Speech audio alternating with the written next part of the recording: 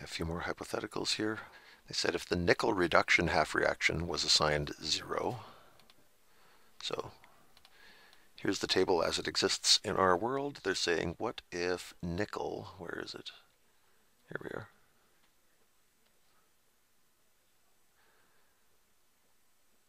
If this nickel reaction were our 0, well, if it were, right now it's negative 0.26, so if we want to make it our 0, we'd have to increase everything on the table by 0.26 volts. That would make nickel our new 0 level. And all these other things would get increased by 0.26 volts. In this case, they're asking, what would the reduction for barium be? Barium's way down here. Third from the bottom on my list, minus 2.91 volts. But on the nickel standard, we'd add 0.26 volts to it. Everybody would go up by that same amount. And so that would make this minus 2.65 volts for barium ions getting reduced to barium. Now,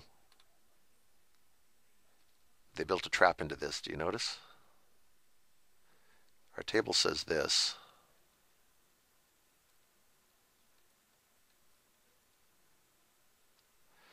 And this we said is minus 2.65 volts.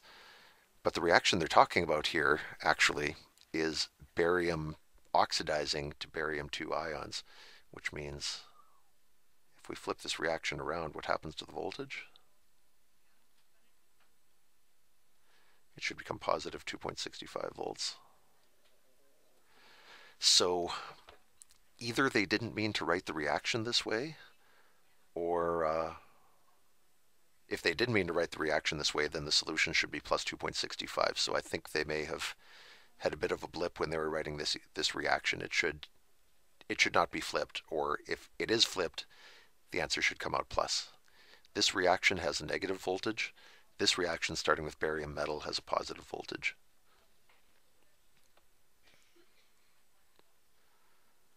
Okay, one more of these. If the fluorine reduction half reaction is assigned 0 volts, whereas fluorine, if you start at the top, you'll find it pretty quick because it's the very strongest oxidizer there is. Way up there. That's the fluorine reduction reaction. And on the hydrogen scale, it's 2.87 volts. So if we made this our 0, that would mean we're cutting all the numbers on this table by 2.87. Fluorine would be a 0 and everybody else would be in the negatives because we'd go minus 2.87 off of every single one of these numbers.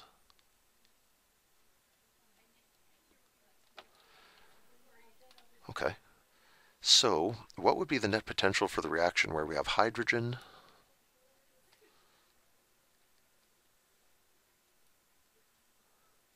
and lead reacting? Well, let's go to our table here, our fluorine table. And if we go down here looking for our strongest oxidizer, it's hydrogen. The fact that we're on a fluorine scale didn't affect that. The strongest oxidizer in this container would still be hydrogen. So one of our reactions would be 2H plus 2 electrons would turn into hydrogen gas. And the other reaction coming up the right side would be, where are you, lead? That's lead with sulfates, not that, this one. Lead turning into lead 2.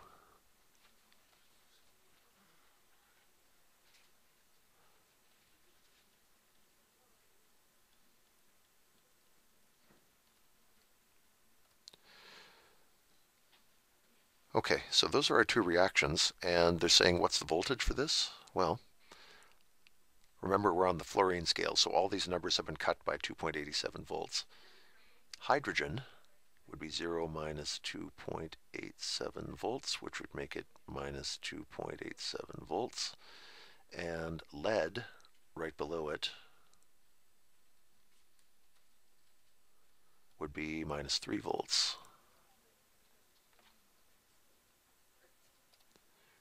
So hydrogen, we'd write minus 2.87, just like it says in the table. Lead, the new version is minus 3, but we're doing it flipped. We're starting on the lead side and going the other way, so it's actually going to be positive 3 volts. Add those together, and we get that the net potential would be 0.13 volts. Now, special bonus round. I'm going to do this again on the hydrogen scale, and let's see what happens there. So I'm going to use our regular data book, forget about all this fluorine scale stuff. Let's see what voltage we get if we use our standard table. This is important, stick around.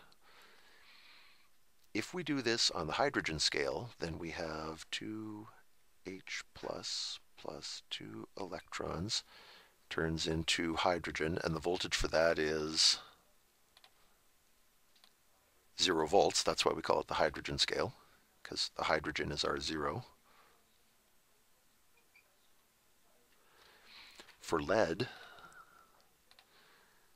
the book says minus 0.13, but we're doing that reaction in reverse, so positive 0.13 volts.